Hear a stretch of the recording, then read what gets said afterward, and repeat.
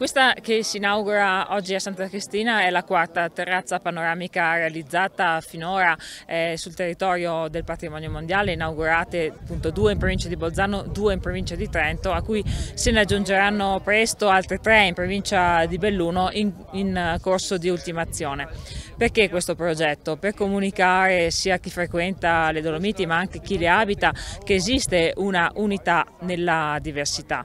Queste terrazze panoramiche sono collocate evidentemente in luoghi diversi, anche con delle storie diverse da raccontare dal punto di vista di quello che si vede, della geologia, del paesaggio, ma accomunate dall'essere parte di quell'unico patrimonio mondiale che sono le Dolomiti UNESCO. Quindi uno stesso progetto costruttivo uguale in tutte le Dolomiti, che crea un po' alla volta una rete di punti di osservazione privilegiati che ci fanno rendere conto sempre di più dell'eccezionalità di questi luoghi e anche appunto del fatto che condividiamo un unico patrimonio al di là dei confini provinciali e regionali. I simboli contano e quindi qui possiamo toccare con mano di essere in un punto di una rete e magari anche avere la voglia di visitare gli altri.